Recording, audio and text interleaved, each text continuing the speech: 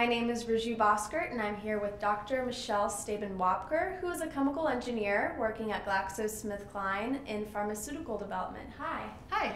How did you get interested in chemical engineering?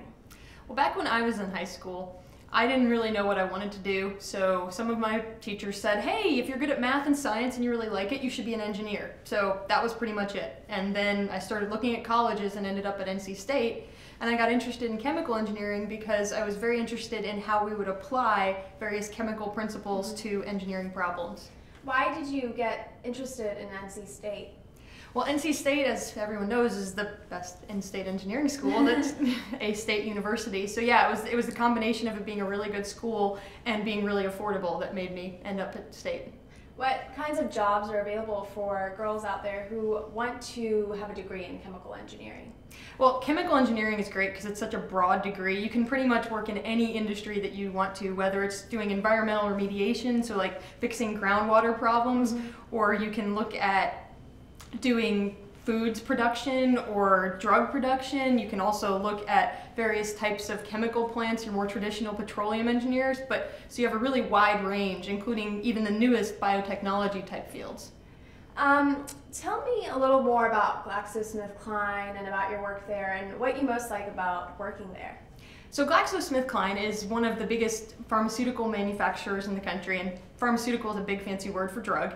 So what we do is we develop new drugs that we then market to combat illnesses. And what I do there is I'm working in pharmaceutical development. So the chemical development group comes up with some new molecule that's called the active ingredient in a drug. We take that and turn it into a tablet that can then be dispensed to patients. Wow. Did you ever get discouraged in college going into chemical engineering as a female?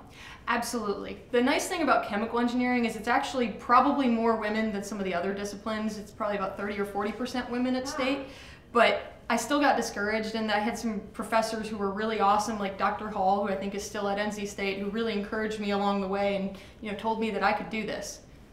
And as you might well know, college tuition is going up a lot these days. How did you get money to go to college? Well, mine was a combination of things. My parents thought it was really important for us to go to college, so they promised half of our education at an in-state school for me and my sister. The other half of the money came from scholarship money that I was able to get by applying while I was still in high school, and also from working in the co-op program, where I actually worked at what it was Glaxo Welcome at the time, working semesters off between classes. Wow. So in addition to those co-op programs, what kinds of activities and jobs did you participate in your undergraduate years that kind of led you into chemical engineering? Well, a couple of the things that I did at State that were really instrumental was that I did a lot of tutoring, which I'd done in high school too. I was really interested in helping people understand math and science better. And then I also one summer did a summer research program at another university, and that gave me a feel for why I wanted to go to grad school and do more research in chemical engineering. And what was your research at grad school? What did you do your research for your PhD? So the simplest explanation is that we looked at how particles move through channels. So we were looking at how maybe a cell might be transported through a really tiny channel, like the way it's transported in a blood vessel in the body. Wow. And what advice would you give to a middle or a high school student who wants to go into the science field and they're females? The most important thing is to do as much math and science as early on as possible. That made a huge change in how easy, college wasn't easy, but that helped a lot to get through college because I already had my calculus out of the way, I already had some of my basic sciences, and that makes a huge difference. Take all the AP courses you can because it saves you money in the long run. Wow. Tell us a little bit about GlaxoSmithKline and your work there and what you most like about your work. So at GlaxoSmithKline, I'm in the pharmaceutical development department. Pharmaceutical is a big fancy word for drug. So what we do is we take the molecule that chemical development has come up with, which is the active ingredient, and formulate it into a tablet that then can be dispensed to patients.